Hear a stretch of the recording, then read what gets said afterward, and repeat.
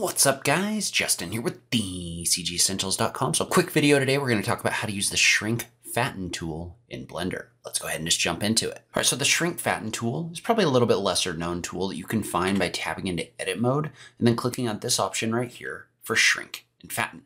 And so usually inside of Blender, if you select something like this, this gem, for example. And so when you have a shape like this one selected, usually if you tap the S key to scale it, what it's doing is it's scaling it based on whatever you have selected up here. In this case, it's the individual origin, right? So when I scale this, it's scaling based on the origin point of this object, which is this little dot right here.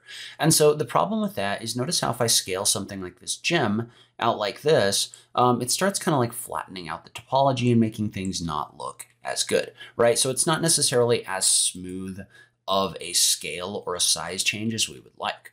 Well, if you come in here, and I'm gonna go ahead and scale this up a little bit, and note that if you do select something else, like the 3D cursor location, remember that your object will scale based on that. So the scale tool is basically based on the origin or the pivot point that you select. And so what the Shrink Fatten tool does is instead of scaling based on that individual point, what it does is it's going to move your objects based on the face normals. Remember that the face normals are basically the direction that the faces are facing. So if I click on the Shrink Fatten tool, click and drag like this, notice how what this is doing is this is moving those faces based on the direction that they're facing. And so what that's doing is that's giving me a little bit better or smoother transition and movement of my object. Like this. So notice how the movement is different than what we have over here. So this can be especially valuable on things like cylindrical shapes where you don't want to necessarily select them and then use the scale tool because they kind of move around on you. You can't override that with hotkeys, but it's a little bit easier to just use the Shrink Fatten tool because what that's going to do is that's going to let you use the face normals in order to set that thicken direction. So this is a fast, easy way to shrink or fatten, just like it sounds, objects like this one. And so this can be especially helpful in situations where the scale tool doesn't necessarily give you the results that you're looking for, right? So like with this monkey right here, if I scale this, notice how we're getting a lot of up down. It's just kind of messing up the way that this looks. However, if we were to do it on this monkey head right here using Shrink Fatten, so if I go to wireframe and I use Shrink Fatten this way, notice how it's giving me a lot better result in here than we were getting previously.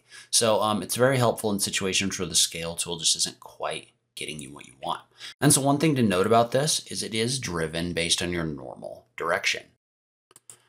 And so if I toggle my normal directions on, notice how if I use Shrink Fatten over here, everything's going to act as expected, right? Like everything's shrinking and fattening in and out like this, like it's supposed to. However, with this one, notice how those normals are facing inward, not outward.